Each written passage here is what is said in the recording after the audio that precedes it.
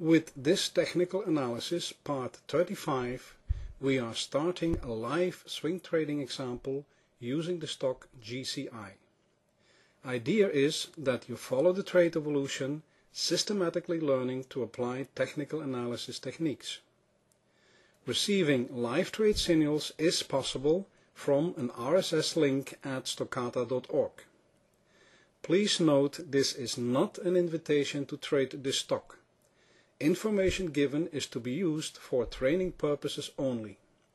Stockata.org will not accept liability for any loss or damage which may arise directly or indirectly from use of or reliance on this information.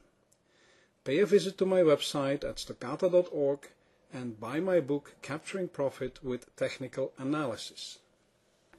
On the weekly price chart of Gannett Company, we have finished an Elliott impulse wave up that started March 2009. This is both wave brackets 1 and the start of a new long-term up move, or the end of a first correction wave brackets A.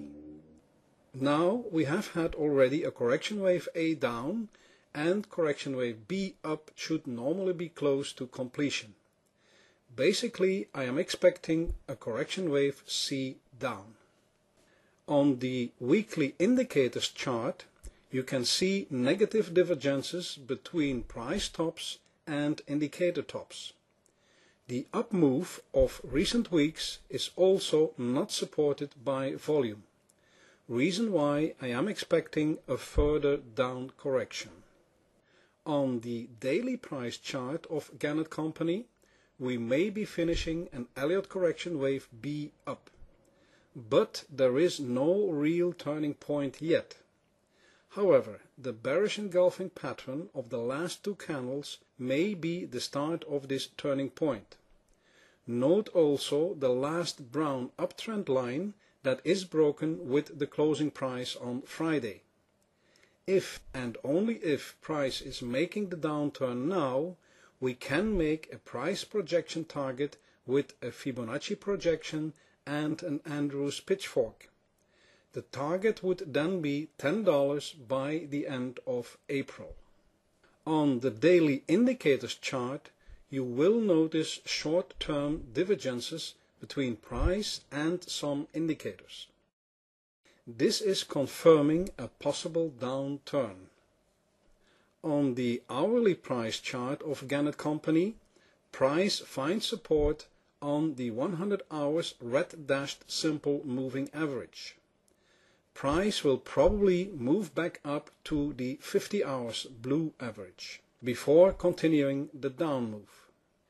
Next expected support in the down move will be the red 200 hours moving average, around $15. On the hourly indicators chart of Gannett Company, indicators are oversold. Therefore, the short term will possibly be an up move. Conclusion for now is that we may be at a turning point down. But because of the flat move the last 9 days, I am still reluctant to open a short position now. I will wait for some confirmation of the bearish engulfing pattern. If you want to follow up my trades real time, you can use the RSS link on my website stockata.org. You will automatically receive a message when a new trade is triggered. This is the end of last week's overview swing trading the stock GCI. Idea is that you follow the trade evolution and that you systematically learn applying all technical analysis techniques. You can receive trade signals during the week via an RSS link at stockata.org.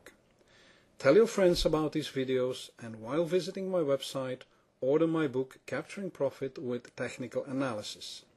See you in the next video for more Swing Trading GCI.